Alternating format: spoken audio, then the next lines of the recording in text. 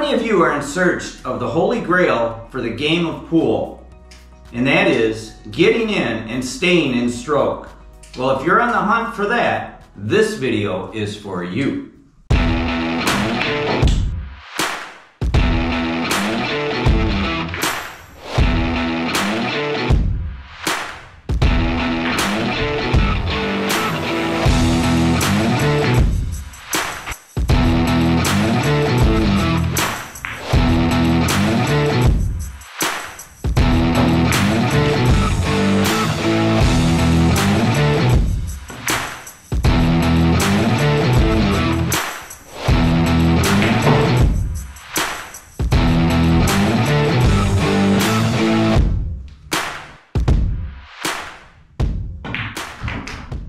Hello pool players, Ron here. Welcome once again to the Pool Student Channel, and thank you very much for watching, everyone. Hey, lately I've got a lot of new subscribers, and I want to thank you guys real quick.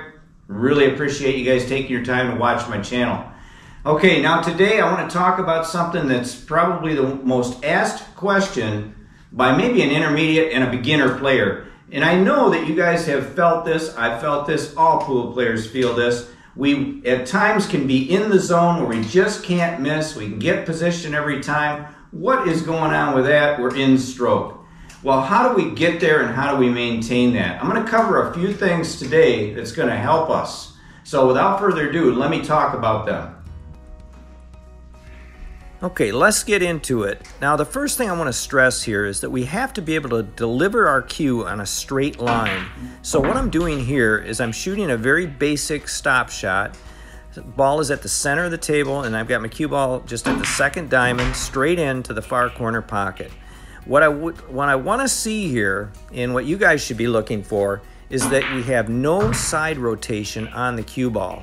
I want to make sure that that cue ball is being struck right in the center, and that's part of being in stroke. We want to make sure that we can contact the cue ball accurately. And let you guys know, these are exercises that I use today so that I could be ready for a gentleman that came over tonight that wanted to play, and I wanted to be in stroke, so I used these to get myself in play. Now this next drill, or I should say exercise, is just a follow shot, following it into the corner pocket. See there, I missed one. But it requires us to really deliver the cue ball straight into the object ball with a nice straight line so that it, once again, can follow the shot into the corner pocket. This one is a great one. If you're able to put several of these in a row, you'll know that you're in stroke at that point. So those two that I just showed you, the stop shot and this follow shot, are just enough. But I'm going to show you some more here. The next one you're going to see is actually a draw shot. I set up 6 balls, and I'll just try to pull that cue ball right back into the corner that I'm hovered over. This was the first 6, and I didn't do too well on it. I think it was only one ball I pocketed back into the pocket there.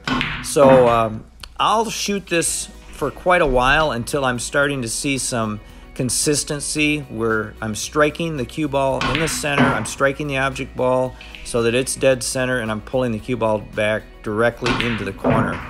So these are all drills that are going to actually help your stroke, or help you determine what's going on with your stroke, I should say.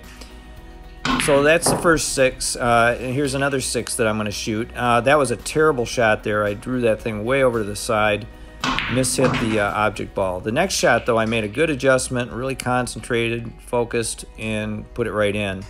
I didn't do too well, and I got to admit that my draw shot, I mean, I can draw the cue ball, but I'm not real accurate at bringing it back to a location yet. So I have work to do. You know, I'm a little bit better than an intermediate player, and I need to refine this part of my game to be able to say that I'm okay at drawing the ball. But once again, this is a great one for getting ourselves back in stroke, so definitely perform this. Okay, now this is, I know that I'm shooting pretty well at this point, so now I'm going to try to draw this cue ball 2 rails actually and come to the other side. It came up a little bit short there. I'm trying to go 2 rails and get back to the opposite side of that 9 ball, so it's the 8-9 drill. See, I'm just coming up a little bit short, so I need to stroke it a little bit more. And there's a lot of wrist action in this shot, I will tell you that. So when you guys set this up and try to shoot this, make sure you have a nice sling in your wrist. It's almost like a slippy type stroke, nice loose grip. And it's a continuation drill. So what we're doing there, we made the shot, we made the 9 ball, now we're going to shoot to the other side of the table, do the same thing. And there is a difference too, you guys. Make sure that you try it on both sides of the table, because you'll find right away that one side you're better at than the other. Now in this case, I left it way up tight, but this is really tough right here. And you'll see I miss it badly. Trying to put that spin at that distance, for me, is a tough shot. So I shoot it again. That time I almost made it, rattled in the pocket. Now I make a little adjustment here. I don't hit it as hard. I'm trying to go only the 2 rails to the short side of the 9. I guess you'd call it short side, the side that I'm on. And that one was perfect. Once again, it's a continuation, so I'm going to go ahead and hit some inside spin there.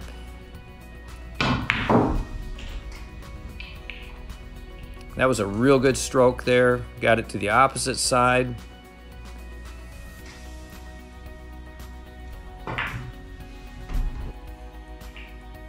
And I just played 2 rails there, and I actually got quite a steep angle here, and look at what happens here, you guys. Right into the point of the side pocket, dead in the water at that point.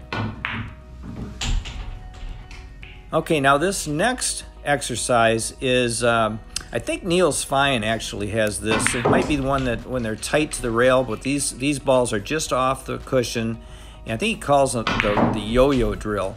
But I have trouble with this shot, so I want to set this up so I'm just off the cushion.